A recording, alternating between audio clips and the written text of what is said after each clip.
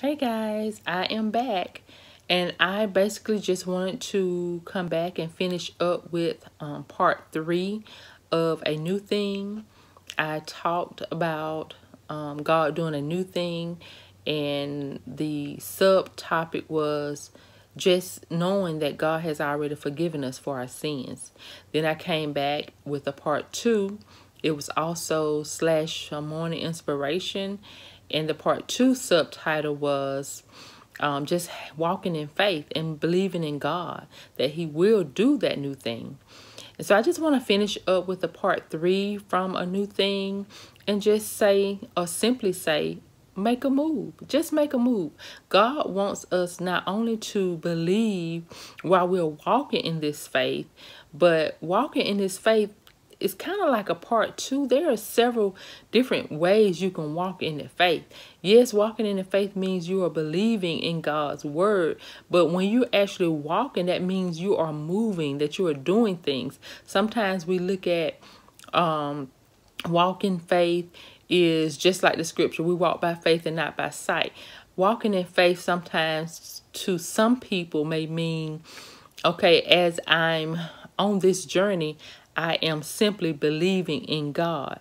But we got to do more than just believe. Now it's time to make a move.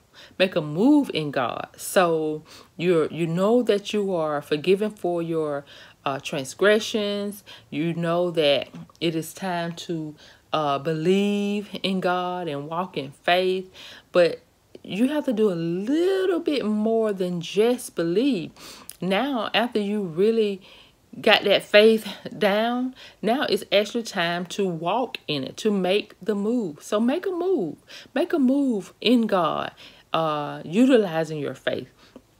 For example, if you have been wanting to move and you don't feel that God is hindering you, you feel like, that it's in His permissive will, and you feel like, okay, it is time for me to do something. Well, make a move. Go out and look for the house. Go out and research online.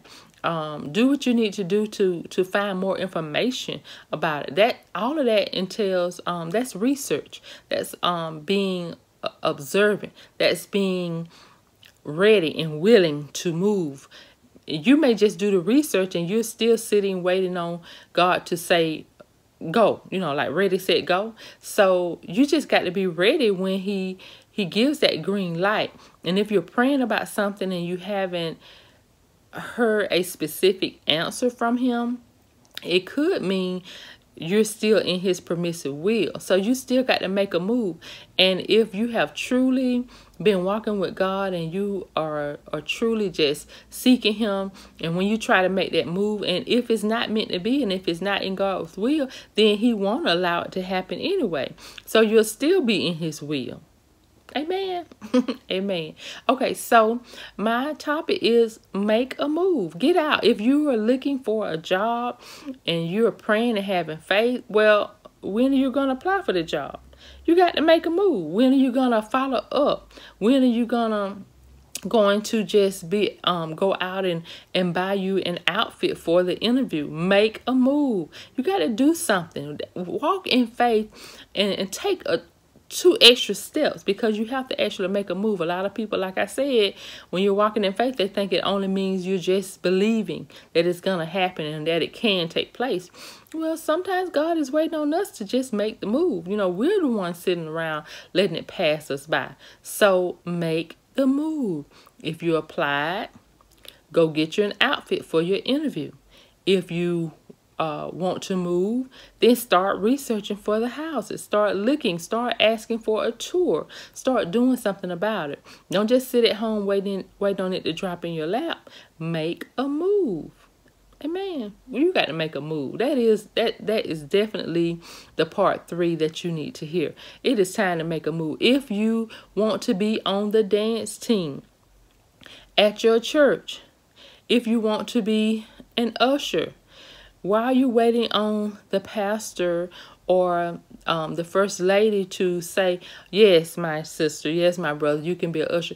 Go stand up there by the door. Go, let us see that you are making a move in church. Let us see that you are taking on the initiative in church. Let us see you doing what ushers do. You may take someone some tissue if you see them weeping in the Lord or for the Lord. You may direct them to where the restroom is. Sit in a location where you can be observant in the church and you can see things going on and see where you can be of help or of assistance.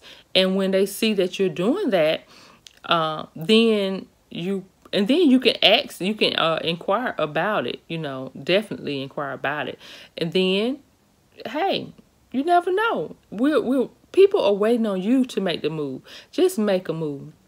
And don't waver in it. Don't just sit by the wayside waiting on it to be dropped to you. A lot of times, a lot of people don't even know that you're interested in something because you're just sitting in a chair believing, but you're not moving. You're not making a move. You're not doing anything.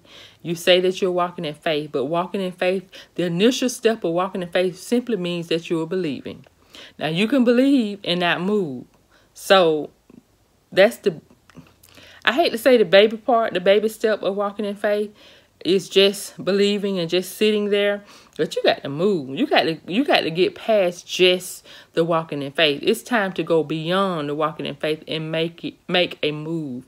If, like I said, if you want to do something in the church, start practicing. If you want to be on a dance team, start practicing some songs, some worship songs, some praise songs, some songs of ministry that you can minister to the people. Start praying to God and ask him to give you songs that will minister to his people. Start practicing at home. Start asking the pastor if you can come to church and practice on a song. Yes, they see that you're growing. Of course they will let you do that.